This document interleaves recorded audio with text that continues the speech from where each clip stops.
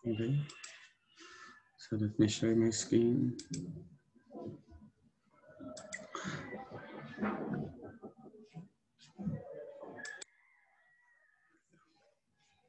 Okay po. For this week, tapos na tayo dun sa ating pong mga series and sequences. We'll be entering another set of topics. So now we'll be having polynomials. So we're entering algebra.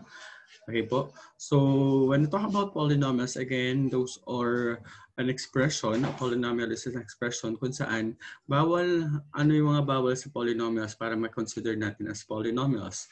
Bawal ang meron siyang exponent na decimal, exponent na negative. Ibig sabihin, kasi kapag yung exponent siya na decimal, it will be radical expression ang tawag doon. May mga square root kapag i-change natin into normal side. Kapag may negative naman tayo, it will be rational. Ibig sabihin, magkakaroon tayo ng denominator kung saan nandun yung ating mga variable. Tandaan, sa polynomial, bawal po ang may variable sa baba. Okay po, sa variable sa baba. Maliban na lang if it is a process. Okay po. So, polynomial. So, in terms of polynomial, mula pa ng grade 7, nagpa-polynomials na tayo. Ako ba'y naririnig ng maliwanag? Pa-thumbs up kapag naririnig po ako ng maliwanag. Okay po. So, mula po ng grade 7, nagpa-polynomials na kayo. So, you know na the different kinds of polynomials according to degree. So, starting with a constant, then we have linear, then we have quadratic, cubic, and pataas ang pataas. You also know polynomials according to number of terms, which is monomial, binomial, trinomial, and multinomial. So what we are more concerned today is about division of polynomials. Nasa division agad tayo kasi yung multiplications, addition, subtraction, kinuha nila yung lower year. Now we are focused on the division of polynomials. Okay? In the division of polynomials, there are two ways in order to divide polynomials. We have the long division and synthetic division. For this division, sabi nga, nag-division man kami nung lower years, yes po. But this time around, our focus is dividing a polynomial by a binomial. Ibig sabihin, dalawang term ang pang-divide natin. There are two ways to divide that. It can be long division and synthetic division. I'll be showing you both, but I would like you to analyze more the synthetic division kasi ito yung mas mabilis at mas epektibong way ng pang-divide ng polynomials. Okay po. Let's have an example. Okay po. So I have here an example of our polynomial, which is 3x cubed plus 9x minus 10 plus 16x squared divided by x plus 3. Kung mapapansin nyo, this is a polynomial composed of four terms divided by a binomial composed of 2 terms. Okay po. So, ibig sabihin, paano natin to gagawin? Please take note na in order the first way to analyze the situation is to look at your polynomial kung kompleto ba siya. Paano ba natin sinasabing kompleto ba siya? If your highest degree is 3, katulad nito, your highest degree is 3 na nakikita nyo, ang exponent niya ay 3, ibig sabihin dapat meron diyang x squared, merong x at may 10. May constant. Ibig sabihin, dapat pababa, decreasing ang kanyang exponent. Dapat kompleto. Kapag hindi siya kompleto, may process tayong gagawin. But in this case, kompleto naman siya kasi we have 3, we have 2, we have 1, yung hindi nakasulat na x, at merong walang variable. Okay po. The first step is let's start with the long division. Long division muna tayo ha. Long division. Okay. So long division is just like the normal division. Balikan lang natin yung normal division natin. Example, 564 divided by 4. Dito sa tabi nilalagay ha. Di ba ginagawa natin? May ilang 4 sa 5. Nilalagay natin 1.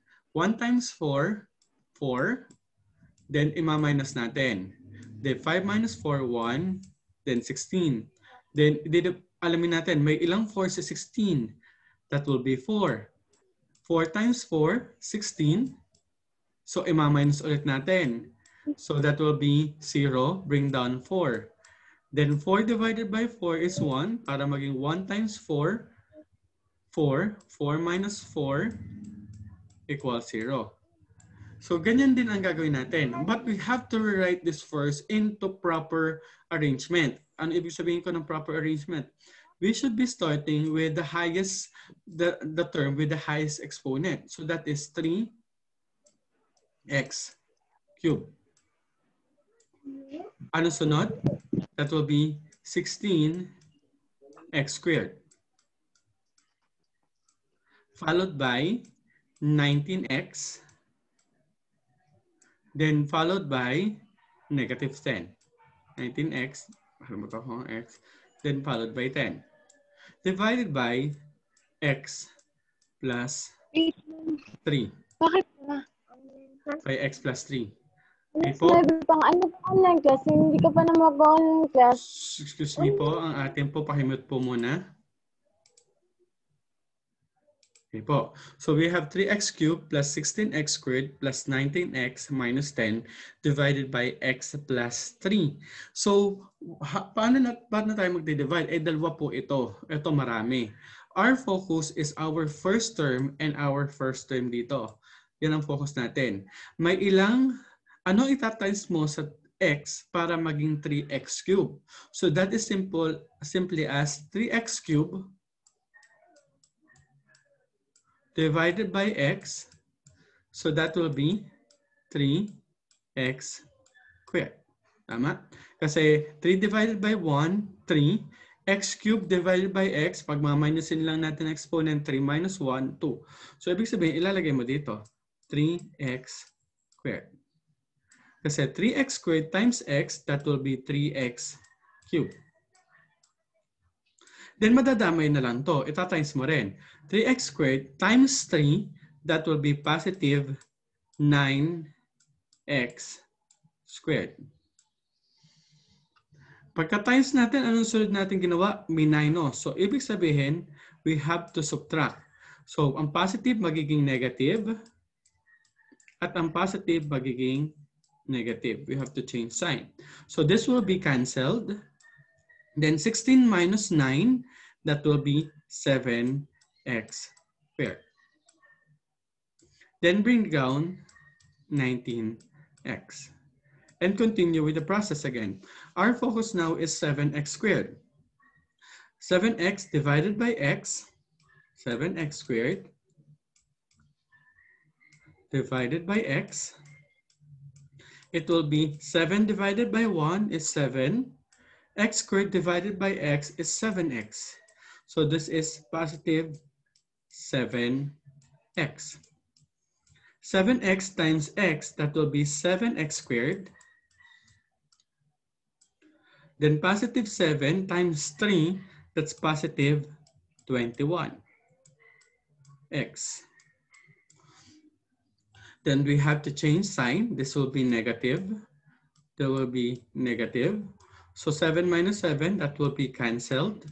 Then we have 19 minus 21, that will be negative 2x minus 10. Then ang focus agad natin ay yung nasa unahan. This is negative 2x. Negative 2x divided by x, that will be negative 2 divided by 1, kasi may 1 tayo dito, that will be negative 2.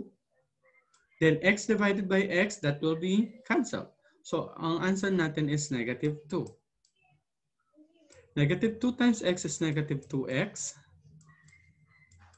Then we have negative 2 times 3, that will be negative 6x.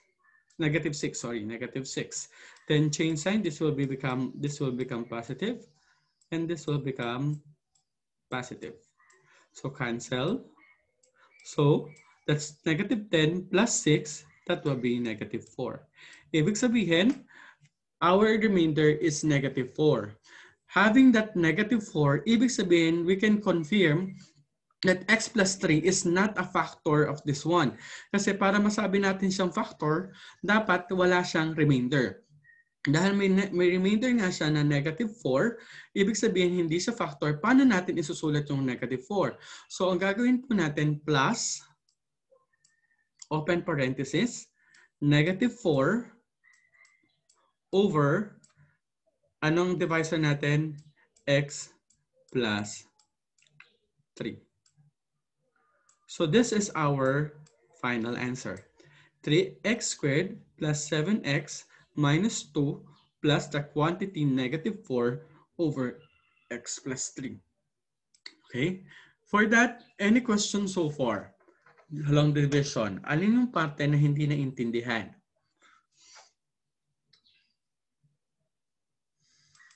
Okay po. I am accommodating questions. Anong parte yung hindi naintindihan? Nandiyan pa po ba kayo? Naintindihan po lahat? You can open your mic. Nagigets po? Opo, sir. Okay po. Gets po. This will be a very tedious process. Masyadong matrabaho. But I'll be teaching you the shorter version. The shorter version is what we call synthetic division. Synthetic division from the word synthetic. Synthetic ay fake. Synthetic, hindi siya genuine. Ibig sabihin, magkakaroon tayo ng division pero hindi tayo magdi-divide. Kasi joke lang na division siya, pero ano ba division siya? Paano po 'yon? So, ano sir sinasabi niyong fake division? So, ito po yung gagawin natin. Pakinggan po maigi paano po ginagawa. So, balikan lang natin to, na naayos natin ito, which is 3x cubed plus 16x squared plus 19x minus 10. Okay? Sabi natin, kompleto siya. So, kung kompleto siya, our focus is only on the numerical coefficient. Ibig sabihin, sa numbers on hand. So, that will be 3, positive 16, positive 19, and negative 10. Yan lang ang concern ko. Paano po malalaman kung kompleto? Tingnan mo yung exponent, which is 3. Dagdagan mo ng isa, 4. So, ibig sabihin, dapat 4 yung number dito. So, 3 plus 1, 4. So, 4 yan. So, kompleto tayo. Ngayon, we have x plus 3 here as our divisor. Please take note na ito lang yung process na gagawin natin. X plus 3 equals 0. I-equate muna natin sa 0. So, x is equals to negative 3. At ang negative 3 ang ilalagay natin dito. Okay po. Nasusundan pa po muna kung paano ginawa yon. Pasagot po muna. Nga po. Okay po. So, kinuha lang natin yung numerical coefficient, then inequate natin yung divisor sa x0, then hinanap natin yung value. Ito po ang process. Pakinggan. The first thing is to bring this down.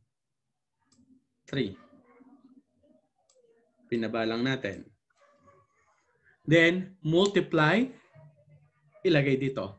3 times negative 3, that's negative 9. Then add. Positive 16 minus 9, walang change ng sign ha. Positive 16 minus 9, that will be 7. Next, multiply ulit. 7 times negative 3, negative 21. Positive 19 minus 21 is negative 2. Then negative 2 times negative 6, that will be positive 6. Negative 10 plus 6, then there will be negative 4. And we're done. Kung mapansin nyo, 3, 7, negative 2, negative 4, that will be 3, 7, negative 2, negative 4. Tapos agad. Paano natin susulat yan? This negative 4 is your exponent. So that is plus, manggagaling tayo sa likod, negative 4 over, anong divisor natin? X plus 3. Then we have, balik tayo. Pabalik tayo. Negative 2. Negative 2. Then we have 7x. Pabalik tayo. Nilagyan natin ng x. Anong sunod sa x? X squared. Then we have 3x squared. 3x squared. Tapos, di ba pareho lang? Ganun kabilis. Nakuha po? Hindi siya ganun kahirap, pero pareho ang sagot. Hello po. May nakuha po? Wala po, sir. Nakuha po. Alin po ang mas madali? Yung synthetic po. Yung synthetic, 'di ba? Hindi kayo hindi masyadong maraming trabaho. Hindi masyadong maraming trabaho, pero pareho lang ang sagot. Okay? So kaya pinakita ko muna itong long division para makita nyo saan siya nanggaling. Ganun siya kahirap, ganun siya sa katrabaho. Hindi nyo kasi ma-appreciate ang synthetic division kung hindi nyo alam ang long. Hindi nyo ma-appreciate ang shortcut kung hindi nyo naman alam ang mahabang daan. Diba? So ngayon, pinakita ko sa inyo yung mahabang daan. Ito, mas madaling paraan. So, ang focus na lang natin ngayon ay, I would like you to focus on the synthetic division. Okay? Let's have, ano po yung itong nasa baba? This is the two way of writing. This is the two way of writing our quotient.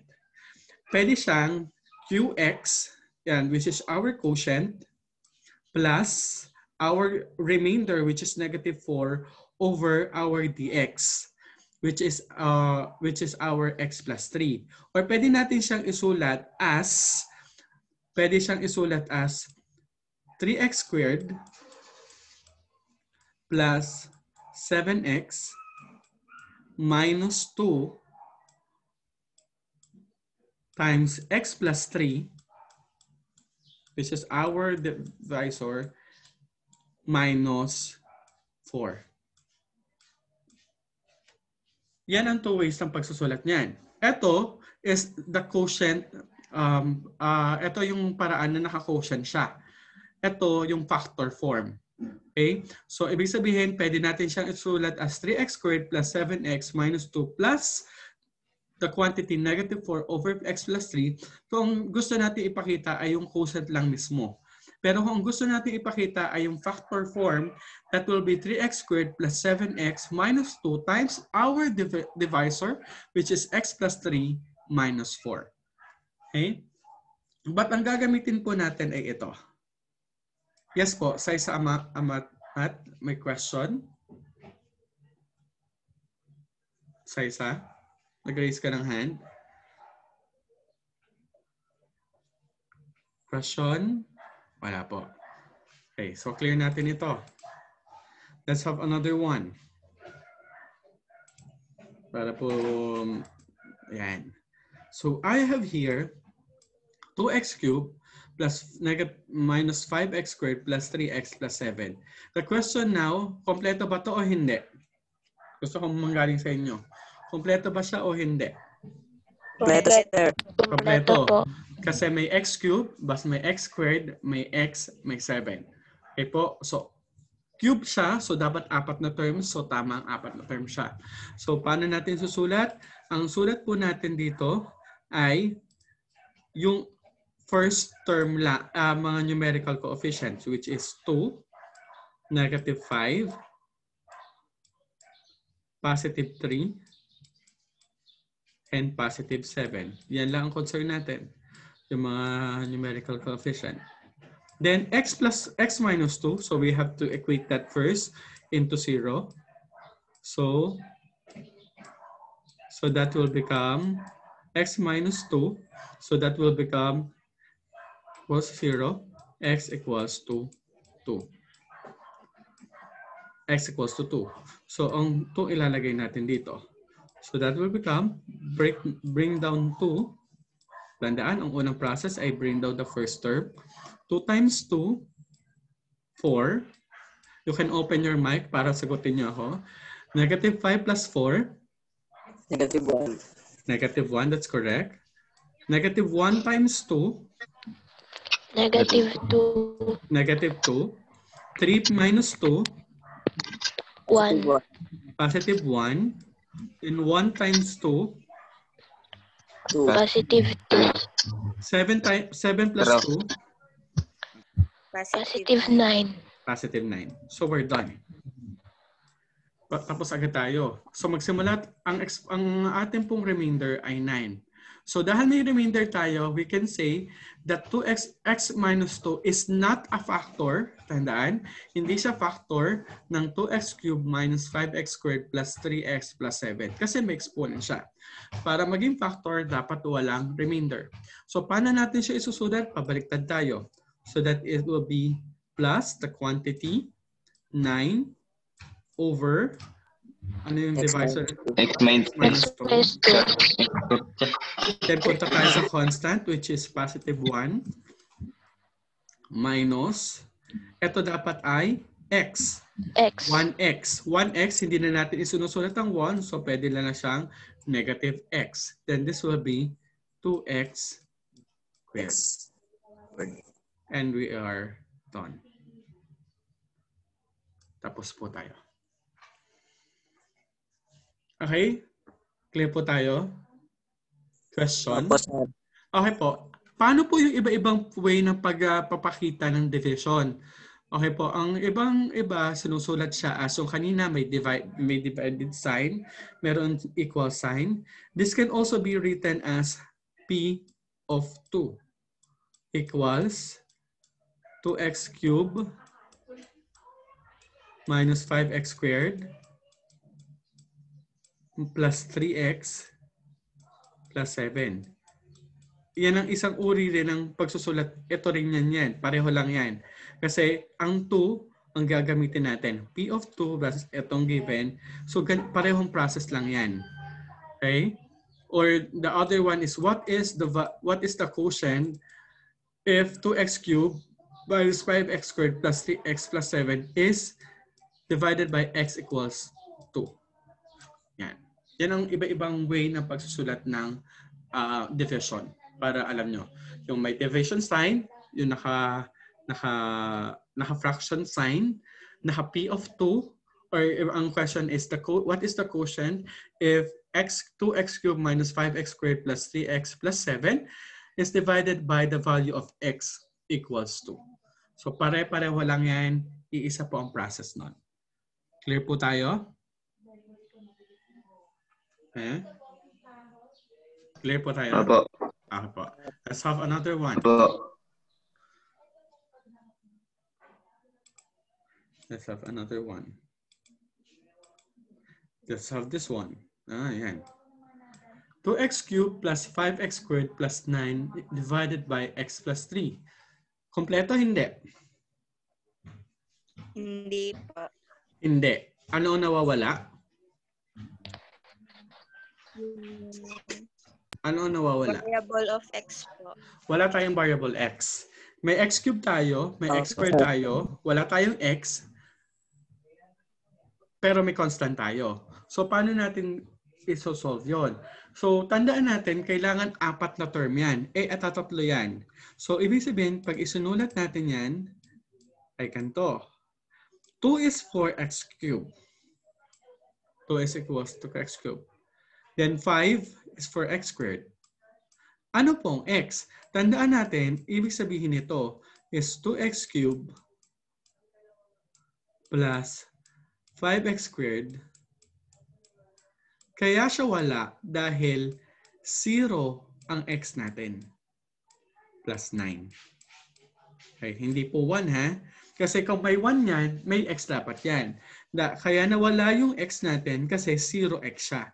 So, ibig sabihin, pag sinunod natin siya, dapat may 0 sa hapaang 9. Clear po tayo?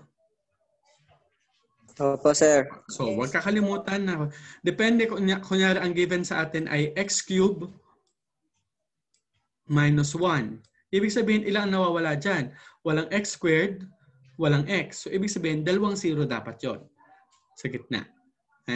Kung ilan ang nawawala, yun ang number ng 0 na ilalagay mo. Since isang term lang yung nawawala dito, isang 0 lang ang nilagay ko. Then our ano po, ang ating pong x plus 3. So ang x plus 3 natin, it will be x plus 3 equals 0. Then it will be x equals negative 3. So negative 3 dito. So let's try. Bring down the first number. So that will be 2. 2 times negative 3, that's negative 6. 5 minus 6 is negative 1. Negative 1 times negative 3 is positive 4. Then 0 plus 4, that is still positive 4. 4 times negative 3, that's negative 12. Then 9 minus 12 is negative 3. So, ibig sabihin, hindi pa rin siya factor. Okay? So, paano natin susulat to? So, plus unang-una, quantity, negative 3 over x plus 3. Then this will be our constant, positive 4. This will be our x. So dahil 1 yan, hindi na natin susulat. That's negative x na lang. Then this will be our x squared. So that will be 2x squared. And we're done. Kahit gawin niyo po yung long division, pareho lang po ang magiging sagot siya. Clear po tayo? Question? Sir. Sir. Okay po. Po. Sir. Po. Question po. Ano pong question? Paano po naging positive 4 yon? Yung negative 3 times negative 1 po. Oh, mali nga. It should be negative 3. Correct. Negative 3. So this is 3. Positive 3 po, sir. Apo, positive 3. Thank you for correcting me. So that's positive 3 times positive 3. It's negative 9. So delete lang natin. Erase natin. Okay. Para lang tayo maliwanag. Correct kayo dyan. So delete natin. Again, correct natin yon. So it will be negative 1 times negative 3. It's positive 3. Okay na po. 0 plus 3. That's positive 3. Then positive 3 times negative 3. That's negative 9. Then we have 0 as the remainder. So ibig sabihin, if that is 0 as remainder, ibig sabihin, x plus 3 is a factor of 2x cubed plus 5x squared plus 9. So paano natin isusulat yan? Wala po tayong remainder. So magsisimula tayo sa 3. So that's positive 3. Wala pong remainder. Minus x 2x squared. Ito na lang po yan. Wala tayong remainder. Clear po tayo? Okay na po? Apo. So, yun nga lang. Please be careful with multiplication and addition. Katulad ko, thank you for correcting me na it should be positive 3. Clear po tayo? Question? Okay na po, sir. Okay na po. Okay Wala na po, sir. Clear. So, let's move with another idea. Okay. Clear ko na ngayon. Ito. So, paano naman kung ang tanong lang naman, kunyari, hindi naman pinahanap sa inyo ang quotient. Ang tinanong lang sa inyo ay ano ang remainder? Or ito ba ay factor o hindi? Ito ba ay factor o hindi? So anong gagawin natin? Kailangan ba natin pagdaanan ng lahat? Pwede naman, pwede may shortcut din. Ano po yung shortcut niya? It will be the remainder theorem. The remainder theorem states that if polynomial px is divided by x minus c, then the remainder is p of x. Okay po, ano ibig sabihin? Let's have an example. What is the remainder of x cubed plus 4x squared plus 3x minus 2 divided by x minus 3? So kanina, ang ginagawa natin para makita natin yung remainder, balikan lang natin, gumagamit tayo ng synthetic division. Diba? So ang tanong ba, kompleto ba yan? Kompleto ba to? Opo. So that will become x cubed. Ibig sabihin that will be 1. Then 4.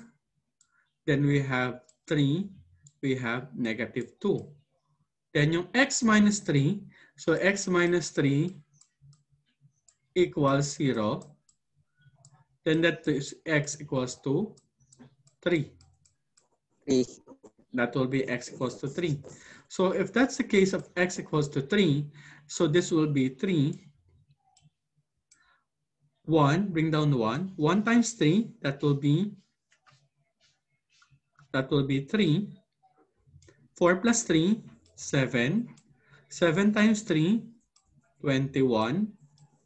21 times plus 3, 24. Tama? Then 24 times 3, I think this is 72. 72 plus negative 2, that will be 70. So dito, kita natin na ang remainder natin ay 70. Ang tinatanong lang na may remainder hindi naman tinatanong ang quotient. Ang tanong raw ay remainder. So ang sasagot mo, what is the remainder? The remainder is 70. Okay? But there's another way of doing that. You can use this idea, P of 3. Kinaya natin yon.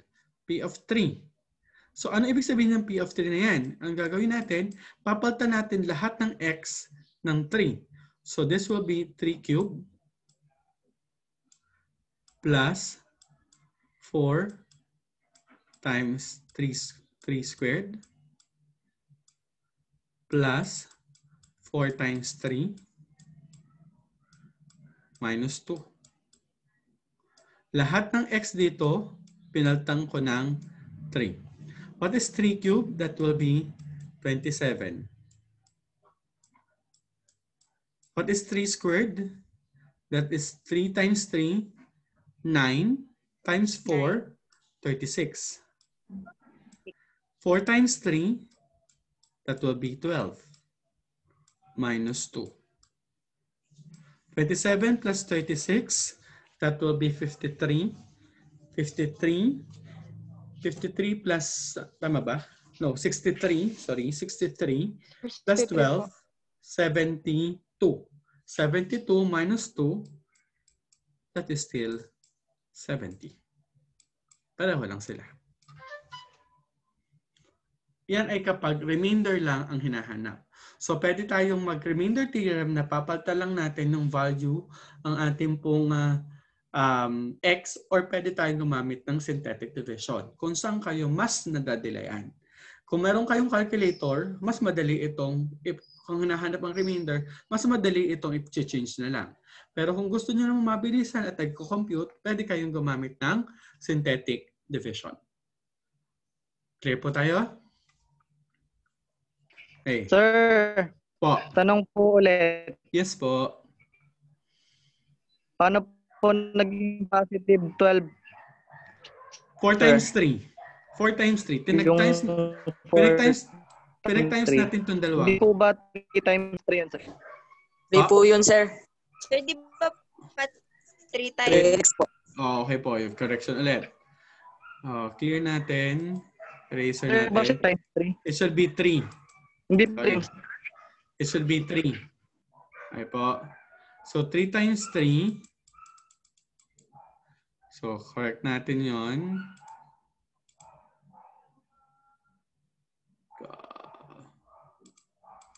So this is 3 times 3. That will be 9. 27 plus 36, 63. 63 plus 9, 72. 72 minus 2, 70. Okay po? Yeah po, sir. Okay po. So alin man sa dalawa, pwede nyo gamitin in terms of the remainder. Kung remainder lang naman ang hinahanap, pwede kayong mag-synthetic division or pwede kayong mag-substitution by remainder theorem. Okay? Ibig sabihin, pag tinanong din, is x minus 3 a factor of x cubed plus 4x squared plus 3x minus 2? Factor ba siya o hindi?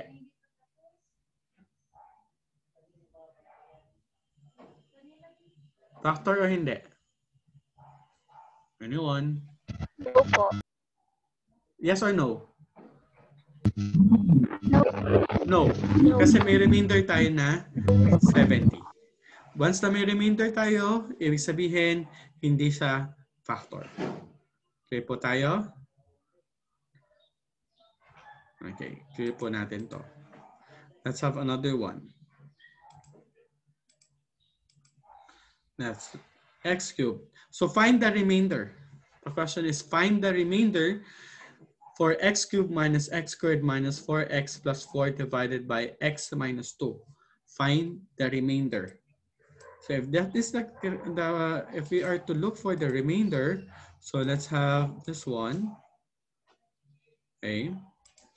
So that will be 1. If gagamitin natin yung if gagawin natin yung synthetic division, that will be 1, negative 1, negative 4,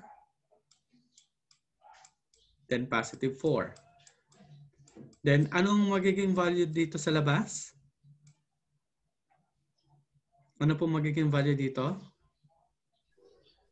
Anyone? Positive 2. That's correct. So bring down the first number. That will be 2. 2 times 2. 2 times 2, 4. Tama. 4 minus 1, that will be positive 3. 2 times 3, that will be 6. Then positive 6 minus 4 is positive 2. Positive 2 times 2, positive 4. Then that will be 8. So the remainder is 8. Check nyo nga kung tama.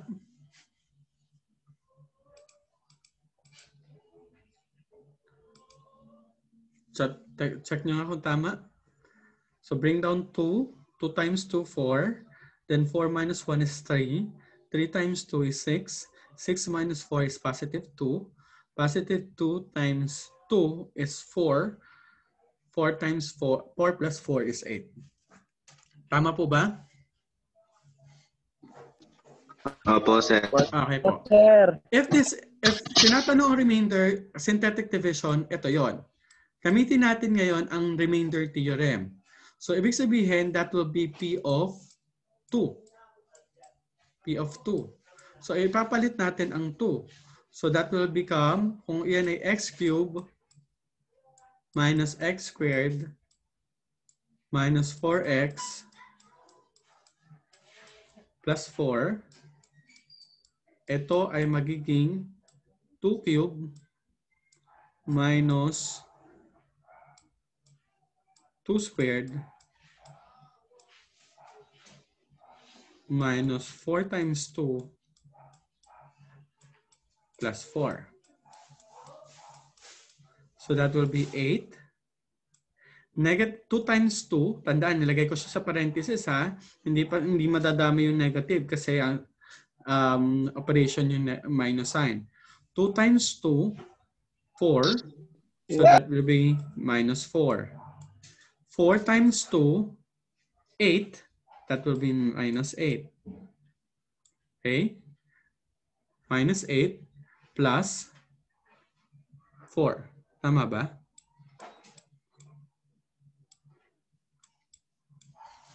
Plus 8. Okay. Pareho ba magiging sagot natin?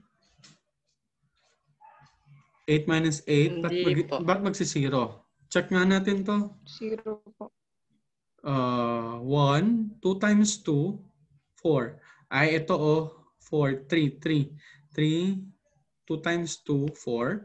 4 minus 1, 3. 3 times 2, 3 times 2, 6. 6, 4 times 2, 2. Okay. 2 times 2, 4, then 8. Try natin to. Ginamit natin ay 2. 2 cubed, that's correct. That's 2 cubed. 2 squared, that's 4 minus. Then we have 4. 4 times 2, that's negative 8. Then plus 4. So 8 minus 4, bakit nag-0 siya? Sir, yung ano po. Yung 1 po. Sir, yung breakdown nyo, sir. Tinan mo. Sabi sa inyo, check nyo kung may mali tayo eh. Dito tayo mamali sa bring down. Okay po. Ulitin natin yung synthetic kung magtatama na tayo. Okay. Sa synthetic, ang bring down natin ang mali. 1 times 2. 1 times 2. 2. Tama? Negative 2 minus 1 is 1. 1 times 2, 2.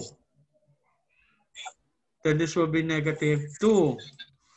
Negative 2 times 2, negative 4. So this is 0.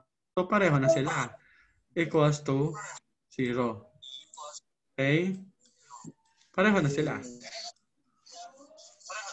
May mali tayo dito sa synthetic division. Mali yung bring down natin na una. Okay? So pareho lang, 0. Ibig sabihin, we can conclude that x minus 2 is a factor. X minus 2 is a factor. Kasi, remainder ay 0. Question? Double check lagi ha. Wala po, sir. Kahit ako minsan nalilito eh. So, please double check. Kasi alam niyo yung process, so minsan iba yun na isusulat natin. Ha? Always double check. Okay? And for that, any question? Wala na po? Wala po, sir. Wala po, sir. For your activity, yan, page 21, 1 to 5, kailangan ko po ng computation ha. Synthetic division na lang ang gagamitin nyo. Kailangan ko makita yung paraan ng synthetic division, 1 to 5. Page 21. Okay? Ano pa yung sunod? 22. Hinahanap lang ang remainder for learning task. For learning task 2, remainder. So bahala kayo kung gagamitin nyo ay synthetic division or remainder theorem. Basta ang kailangan isulat ay remainder. Dapat po may solution. And letter B, ang tanong lang ay factor ba siya o hindi. Yung nasa unahan yung ating pong pan-divide. Yung x minus 1, x plus 1, x minus 4, a minus 1, y plus 3. Siya ba ay factor nito? Kapag ang remainder ay 0, it's yes. Kapag ang remainder ay hindi, 0, it's no. But you have to write the remainder. Para sure tayo. So for letter B, pakisulat po ang remainder, then yes or no. Clear po tayo? Question. May solution pa po sa letter B. Sa letter B, kailangan ko lang isulat nyo ang remainder. Kailangan nyo isulat yung remainder. So parang nag-solution na rin kayo. Kailangan nyo isulat ang remainder. Madali kasing kumopya sa likod, sa totoo lang. Madaling kumopya sa likod. Pero ang kailangan ko, walang solution sa likod. So yung solution na nagpapatunay na kayo ang gumawa. Okay? So for letter B, kung hindi nyo man isusulat yung solution, dapat isulat nyo kung ano yung remainder. Kasi may point din yung remainder. Okay? Clear po tayo? Balikan ko lang ha. For 21, this will be 2 points. Ang kailangan ko po dito ay yung solution at yung final answer. Yung mayroon pong mga XX na. Okay po? Yung may mga XX na. Okay? Then, for learning task 2, ang kailangan ko ay remainder. May solution. So, ang solution at remainder ang may points dyan. For letter B, ano may points dito? Yung remainder at yung yes or no. Okay? So, 2 points din yan. So, ibig sabihin total of 30 points po yan. Any questions so far? Any question? May question po tayo? Saan po susulat? Sa papel. Sa papel. Okay na po? Thumbs up kung okay na po tayo. Okay. Okay na po, sir. Okay po. You may start writing. Thank you very much for attending. Okay. Goodbye.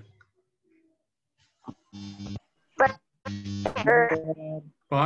Aya?